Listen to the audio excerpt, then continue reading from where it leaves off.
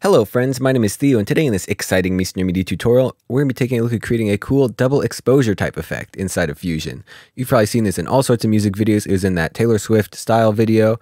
They did a really good job. We're going to make something that looks sort of like that, but probably just not as good. But the same technique applies, I'm sure. So inside Fusion, we've got this clip of Evelyn on a green screen.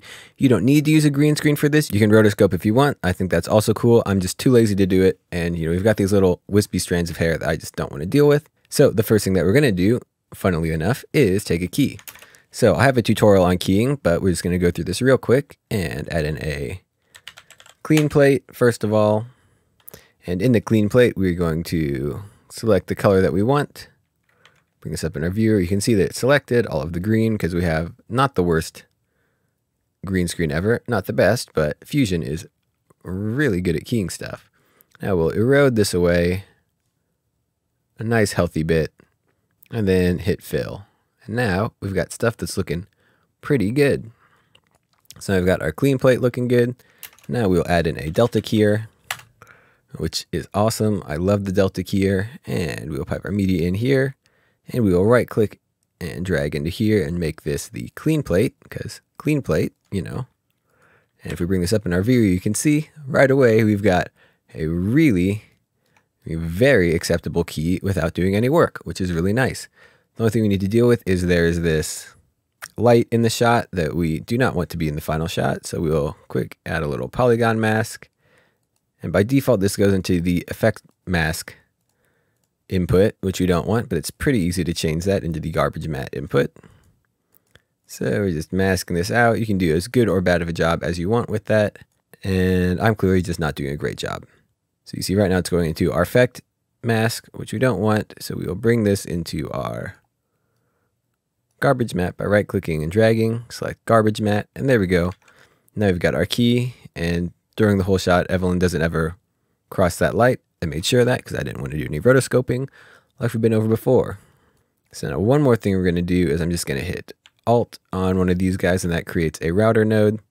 And this will just help clean up our little graph. And now we are looking good, rocking and rolling. So to keep everything clean, we'll select all of these nodes and then either hit Control G or right click and go to Group. And then that neatens them up. They're all still there if you want to see them. In case you want to impress anyone, we'll call this Key. And we'll just move it over here. And I'll do a quick little save. Now the next part is where things start to get exciting, and that is overlaying the footage that we're going to put over Evelyn. So we'll grab some footage. I've got this footage of some clouds, and bring this up in the viewer, shuttle around, and you can see the first thing we need to deal with is that our clouds are much higher resolution than our output. So we need to resize this down. Your first instinct might be to go for the transform tool, but if you're trying to get really exact on it, that transform tool can get a little bit annoying. You have to do math. So we'll just use a resize node.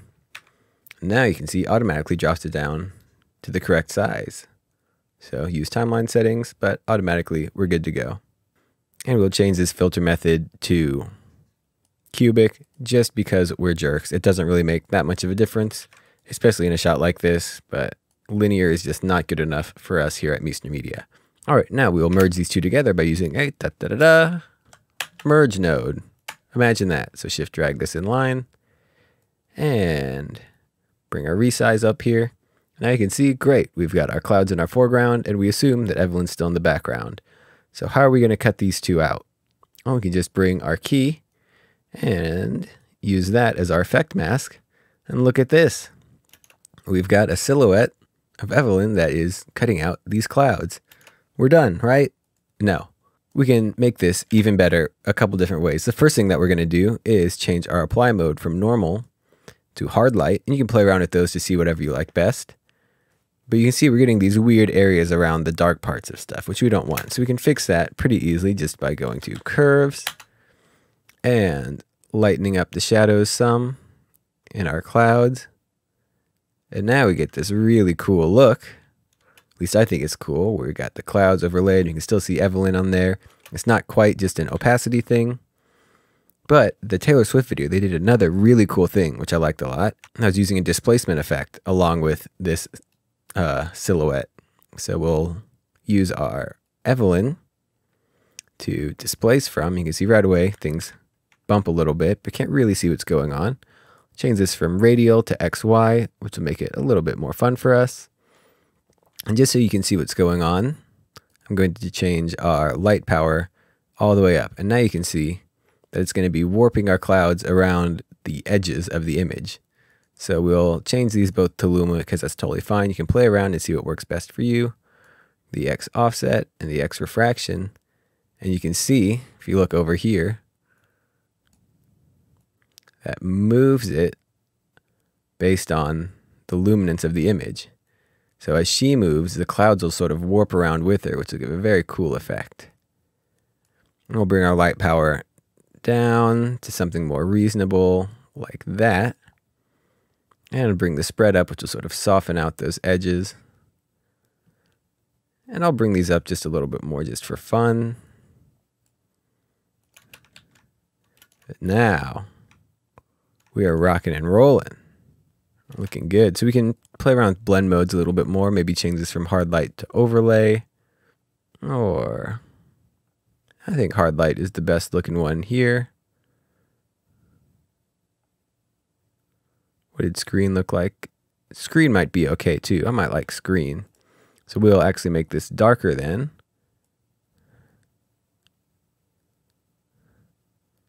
Yeah, I think screen's a little bit cooler. But let's say that we want a little bit more detail in Evelyn's face. We can do that by adding a bitmap in line with our key here, and then add an ellipse to that, which we actually want to be going into the effect mask.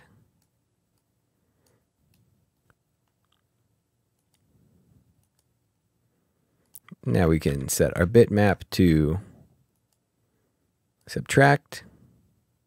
Then we can invert this, and we can invert our ellipse also, and soften out the edge and transform it around a bit. So now we get this extra cool look, and we can of course keyframe this a little bit, or you could track it if you were really, feeling gung-ho about stuff. But I'm not. So we'll go there. I'll just match it to the tip of her nose. Just a little bit.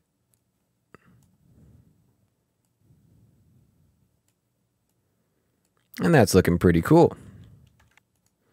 I might even turn this displace up a little bit more, since now we're not affecting her face as much. So now we've got this really cool look going on. And you can add whatever background you want behind it. So normally this will just be like a white background or something. So add another merge node, add a background, drop this into the merge, and hit Control T on the merge to flip the background and foreground. And we'll make this a gradient and make it, yeah, linear is cool. We still need to fix this garbage matte a little bit, it looks like. Make this a lighter color. Back to our polygon. And expand it out. Now that's looking better. Anyway, we'll call that good. I think it turned out pretty neat. Could be better, could be worse, but that's what you get when you record tutorials. So anyway, I hope you enjoyed this little tutorial. If you liked, leave a like. If you didn't, give it a dislike. No matter what, leave your feelings down in the comments below. If you want to see more cool videos like this, be sure to subscribe to the Media Media YouTube channel. If you want even more goodness, check out MediaMedia.com/products. We've got all sorts of stuff to make your stuff better, faster, easier, etc. Stuff that'll make you make more money, which is good. Also, be sure to share this video with your friends so they know how to make cool effects for their music videos that may or may not be a little bit dated, but are fun to do anyway. So once again, I've been Theo with Media Media. Hope you have a great day, and I will see you next time. Bye.